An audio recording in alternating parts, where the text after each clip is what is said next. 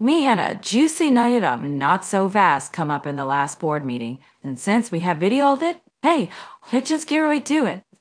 This is regarding a Board of Adjustment position that, well, it expired about 3 months and will then be open for interviews to fill that position again.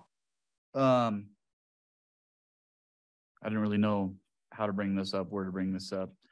So the vote that I placed on December 13th for Board of Adjustments placement was influenced by information I got before and then during the meeting, which was then blown to pieces the next day.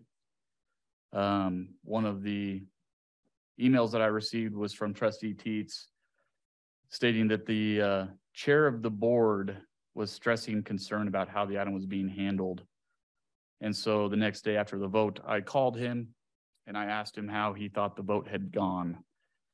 And he's like, I don't know what you're talking about. I was like, so were you concerned about what was going on last night? Did you know about what was going on last night? He was so confused that he didn't really know what to say.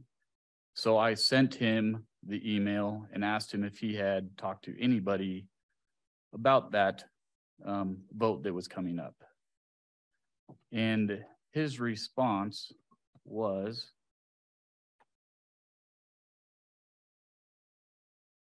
"Hi, Kaylor. I have never said anything to anyone about this. I don't know anyone on this message. I also don't talk to really anyone in the town of Wellington. I'm not sure who Megan is. Levi, I have only met twice at the last 2 meetings and have never talked outside of the board. I have never talked to Trustee Sherrill. Sorry, I'm super confused on this whole thing. Please let me know if there's anything else I can help you out with." So I don't know if the information of the chair of the board being concerned about it was a mistake or a lie. I don't know what to do with it.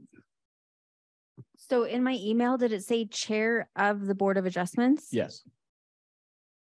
I will have to look at that, but yeah, I Was don't that- remember stating chair of Board of Adjustments, but I Yeah, it will said look. the chair of the BOA.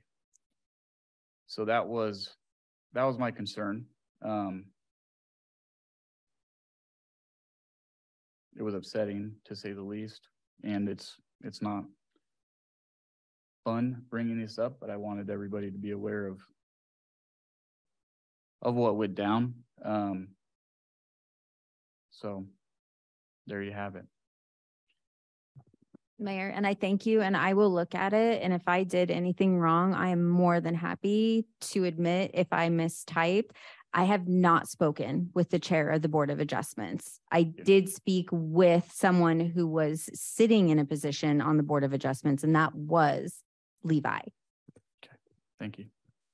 To fully understand what happened, let's jump back to the Board of Trustees meeting on December 13th, where they had already appointed the new member to the Board of Adjustments, and then someone got pissy and sent emails out to the board about how alternate members should have just been moved up to the full position. The alternates did not seek an interview and apparently were not proactive enough to find out if they even needed to. So now the victim crowd cries a foul. Well, mind you, the board already knew about the alternates from their prior session and had voted unanimously to vote the new person in. Keep in mind that nobody's positions were being away. Here's some video on that.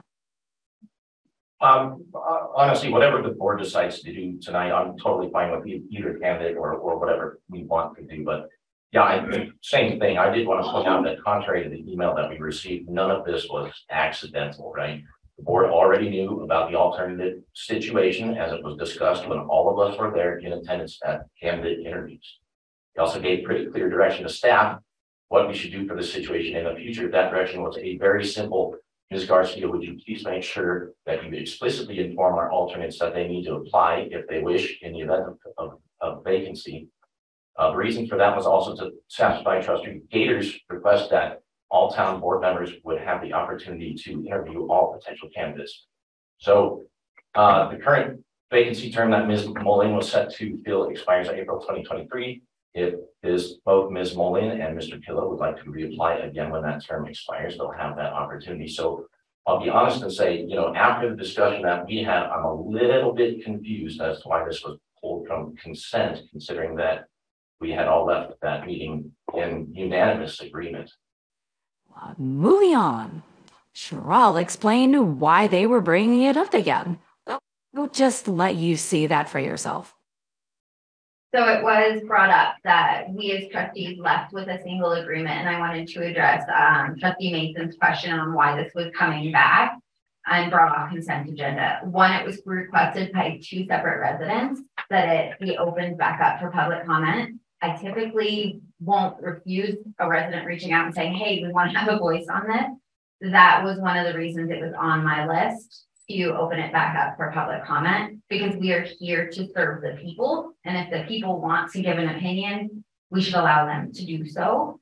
So moving forward, if you contact Trustee Teets and she doesn't request something to be opened up again for your request, you have a reason to go to the board on it. Hence, according to that video, she's pretty much saying that's her precedent. So to summarize, everything was fine. The prior vote had been unanimous until that Cry Me a Liver group came up in Memphis. During public comment, Gayer's wife, previously on the Board of Adjustments, made a comment basically using seniority as a method of moving people from alternate to a full position, instead of interviewing for experienced candidates. And then the misinformation started. So I just want to let you know that you are getting rid of one of the best people they have, one of the most engaged and one that talks and asks the most questions. It seems like she forgot that nobody's position is being taken away. So nobody's losing anybody. The person in question was temporarily filling a seat until it could be filled. He was still an alternate, and at the time of her comment, he was still an alternate. Nothing changed. And like I said, 2 full positions will be coming available in April. Besides that, her husband even stated that the positions on the Board of Adjustments need to include interviews by each trustee, and the alternate that was filling that seat temporarily had only been interviewed by 2 trustees. So that's not going to hold water either. I want to make it really clear right now that what we want is experienced people in this position. And that's why we need to continue the interviewing process and not just move alternates up. Alternates may have been chosen as an alternate for a reason. Alternates and members can reapply like everyone else. We're not lacking in applicants for these positions, and the best ones should be the ones on the board. Instead, it appears that we should be more worried about someone's feelings over someone's ability to do the job. We reached out to someone to pull a core report for us to get a copy of the email that the mayor referred to in the beginning, but we have not received it as of the recording of this episode. Suffice it to say that the mayor in that clip was reading directly from the email during his comments. Feel free to do a core request of your own to get a copy of that email. The end result?